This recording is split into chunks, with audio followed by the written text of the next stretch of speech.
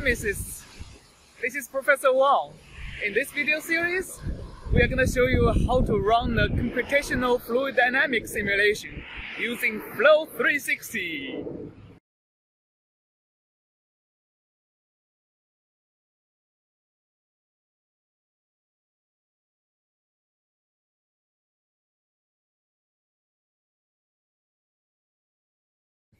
The first step of performing any computational fluid dynamics simulations is to build a CAD model.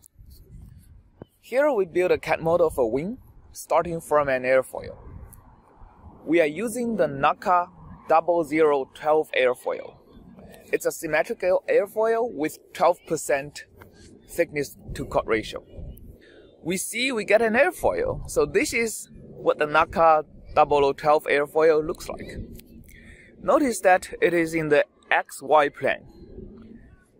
We're going to rotate it into the XZ plane. You're going to see why we're doing that in a moment.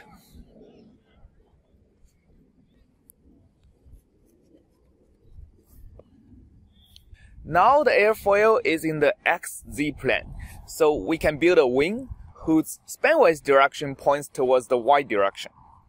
This is going to be our root airfoil. So we're going to translate it by minus 0.25 so that the quarter chord is in the origin rather than the leading edge.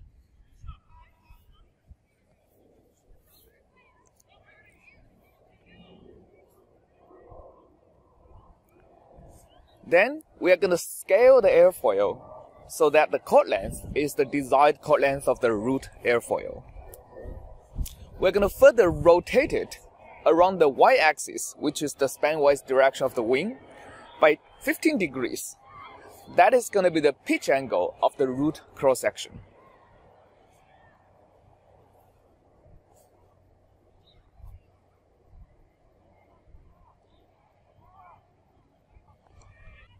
Now we have the root airfoil. The next step is to define other cross-sections.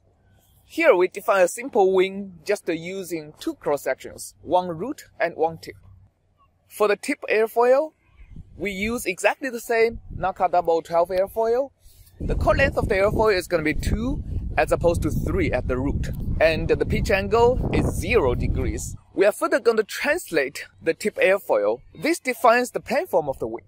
If you want to increase the span of the wing, you can increase how much you translate the tip cross-section in the Y direction. If you want to increase the sweep of the wing, you can increase how much you translate the tip in the X. Now we can connect the root and tip airfoil cross-sections using the command rule. As you can see, once you roll these two cross-sections, you get a solid body. Alternatively, you can use the blend command that not only connects these two bodies, but also creates a nice, smooth, rounded tip of the wing.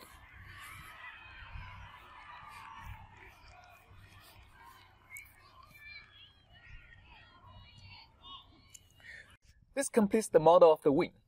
But in order to mesh the airplane, we also need to distinguish different parts of the airplane with different attributes. Note that we're adding two different attributes for the wing: face name and group name. Faces with different face names have different mesh resolutions when you are meshing the airplane. But faces with different group names will be grouped together when computing the forces and moments in the CFD process. We can also set the name of edges. In this case, we set the name of the leading edge to leading edge because in the meshing process, we want to designate the leading edge to be an area of specific refinement. As you can see, we are selecting the leading edge using a series of points. Engineering Sketchpad is going to select this edge that lies along this series of points.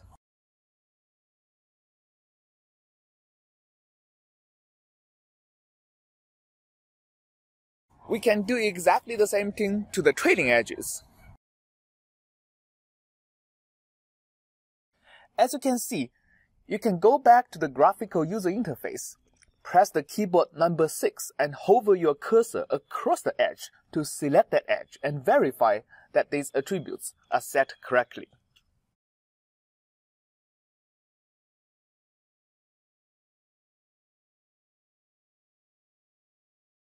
Finally, we're going to translate the entire wing by 3 in the X direction and 1 in the Y direction. That is a preparation for our fuselage, which is coming next.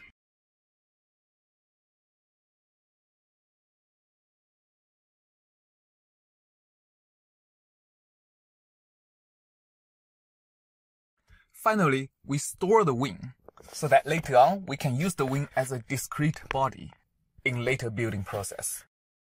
Thanks for watching and see you in the next video.